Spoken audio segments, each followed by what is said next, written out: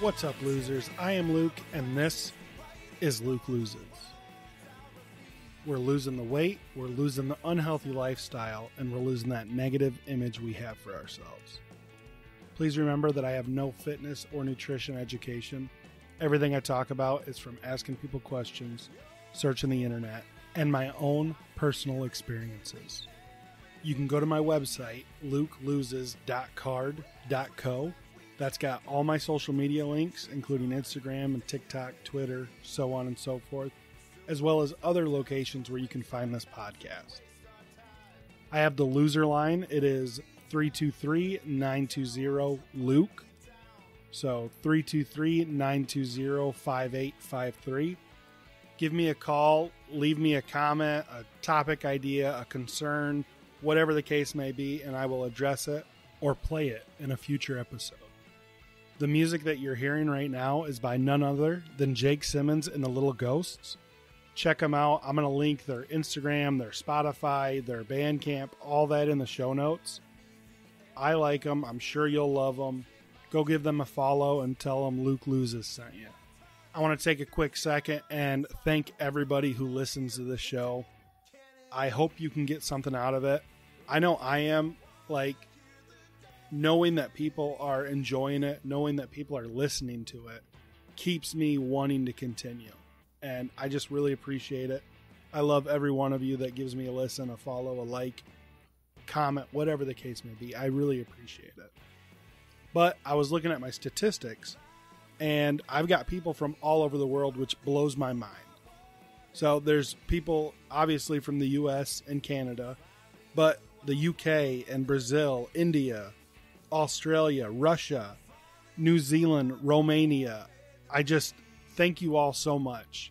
I want to hear from everybody, so please message me, follow me on Instagram, leave me a comment, send me a message, or you can message me at lukeloses@gmail.com and send me a message and tell me how you found the podcast and what you think of it, whether it's good or bad, especially those from the other countries. I would love to hear how you came across the podcast and what you think of it.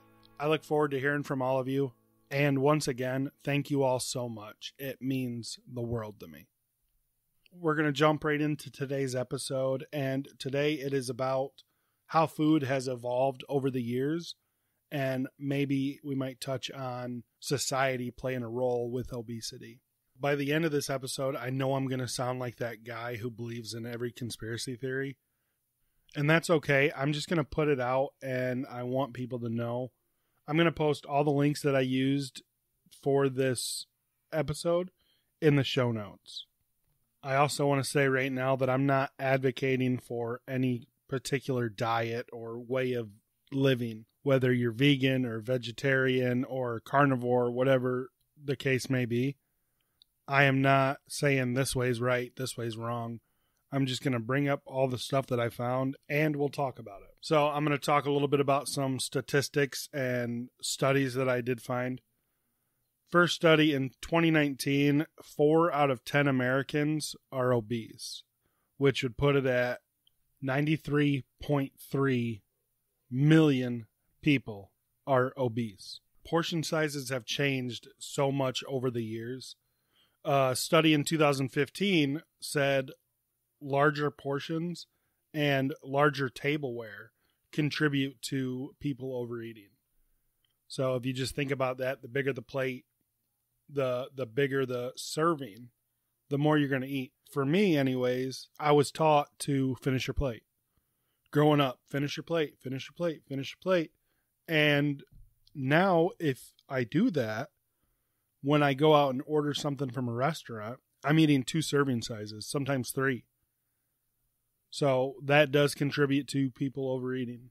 I found an article talking about sizes of burgers and French fries from the 1950s to today. And the average burger in the 1950s was 4 ounces.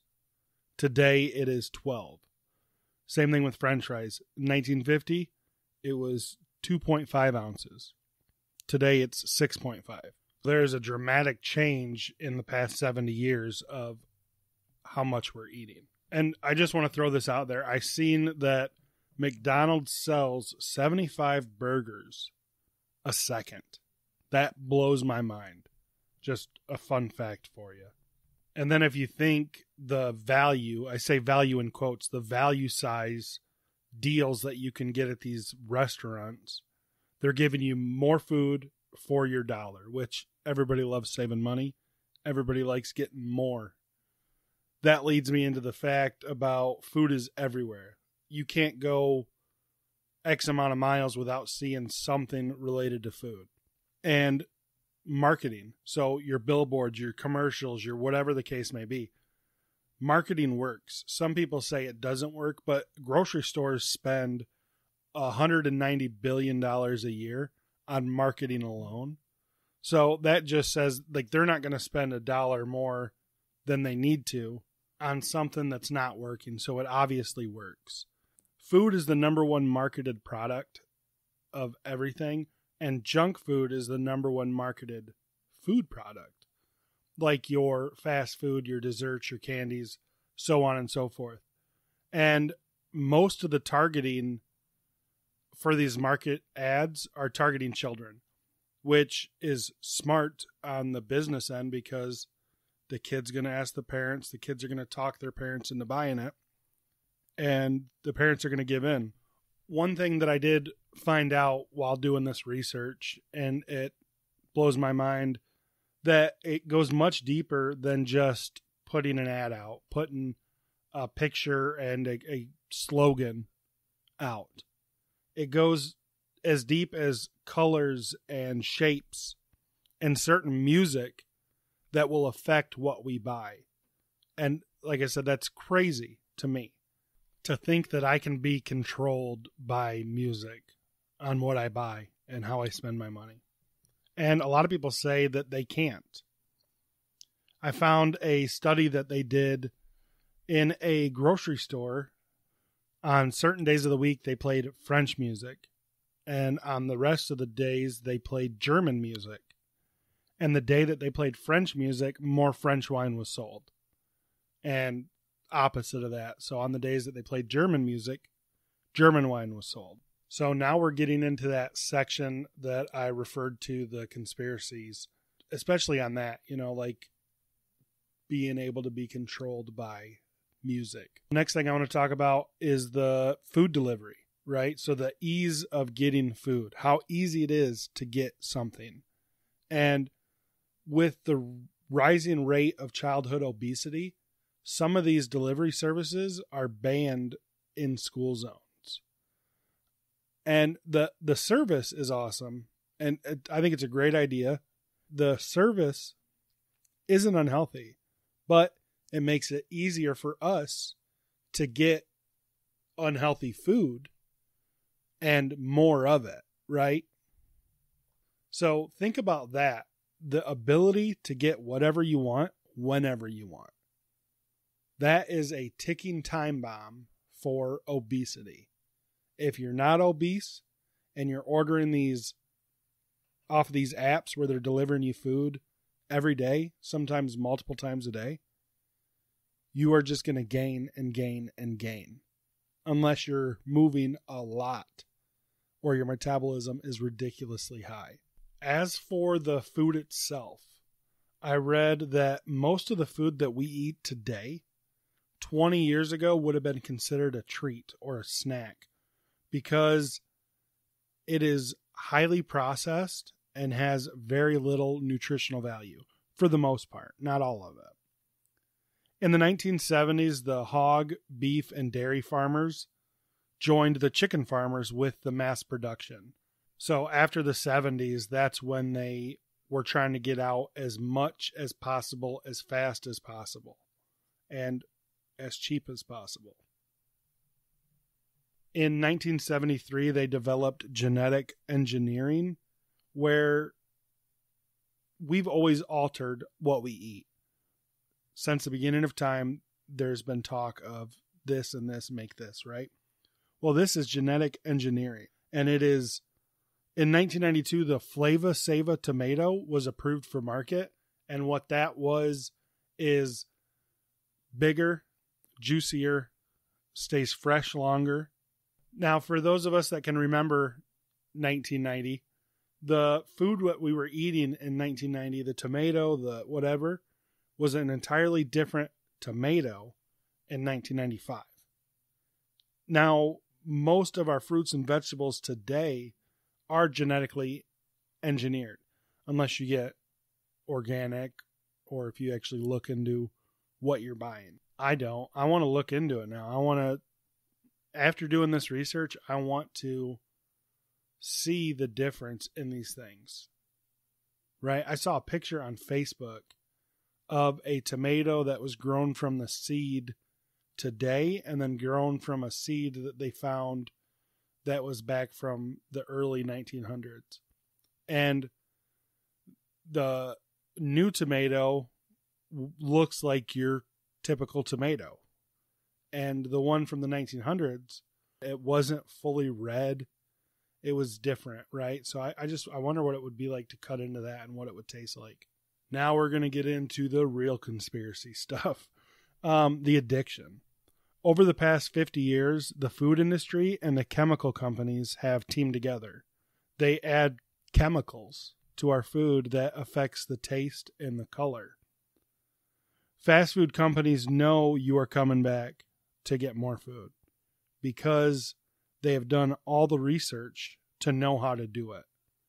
They rely on math and science to learn what keeps us attached to that food, what makes us want that food. They have it down to a perfect amount of salt, fat, and sugar that gives us that yum feeling and makes us run back to their door. I read that they have the food so perfectly blended that we don't get full fast. And an article said that if people chew their food to extract the flavor, to get that enjoyment from eating, we would eat slower and we would become full. So they have it to where certain restaurants, when you bite that food, it tastes the same every bite. You're not chewing and getting a new flavor as you go on. You're taking a bite and it tastes like this. Taking a bite and it tastes the same, right? So that we're going to eat faster because it all tastes the same and we won't get full, so we might buy more. And the crunch, like when you bite into some foods like potato chips, that sound isn't normal. It's not a normal sound that you would get like if you were to make it at home. It's added. What they use to make that crunch, it amplifies in our jawbone and distracts us so we're not paying attention that we're eating. On chips and some other foods, they dissolve fast in your mouth to trick our brain that we are eating less calories. And when we eat less calories, or when we think we're eating less calories, we're going to eat more. Chances are we're going to go back and get more. I know I sound crazy saying all this, and I trust me, I know I sound like those guys on those alien TV shows or whatever the case may be. Like I said, I'm going to link all this in the description and you can check it out yourself. I don't have the credentials of the person that did most of this article, but they were somebody who was involved with it. So I'm going to end the episode with salt, fat, and sugar, right? Those are the three pillars of processed foods. And the food industry hates the word addiction. They hate the term food addiction. But the fact is, these three ingredients in the perfect amount, blended to the perfect amount, makes us want more, so we'll buy more and we'll eat more. So, yeah, just some food for thought. Thanks, guys. All right, so I hope you enjoyed that episode. I learned a lot doing this research. If you enjoyed it, please leave me a review. Leave me a 5-star rating. Those are two different things, just so you know. I thought I could just do a star and be good. Well, I wasn't reviewing the podcast. So leave me a review and a rating. It doesn't have to be 5-star. I'm not going to say just do it to do it.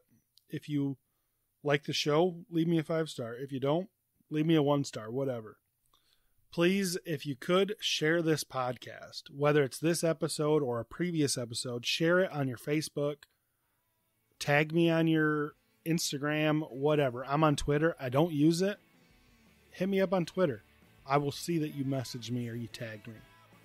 That would help the podcast out the most if you could share it with somebody. And yeah, so again, thank you all so much for listening. Like I mentioned at the beginning of the episode, everybody that listens to this, I appreciate it, and I love every one of you. It means the world to me that you are sticking through and listening to what I have to say. Check out my website, lukeloses.card.co. That is CARRD.co. Don't forget, you can hit up the loser line. It is 323-920-LUKE, so 5853. Call me on there. Tell me what you want to hear me talk about. I would be more than happy to do an episode on what the people that are listening to this want to hear. Again, Jake Simmons and the Little Ghost. Check them out. They have so much music. You can stream on Spotify. Check them out on Instagram, Twitter, YouTube, and Bandcamp. You can buy all their records, including vinyl.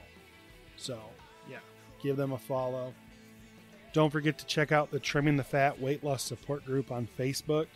It is a support group that myself, Corey, and Adam all came together and decided to make a safe place where people can ask questions, post their inspiration, find motivation, post up your goals. I've got a recipe thread that I started, and we do a video podcast where we go live on Facebook and we post it on our YouTube, and we also just do the audio where we upload it to Spotify and Apple and that.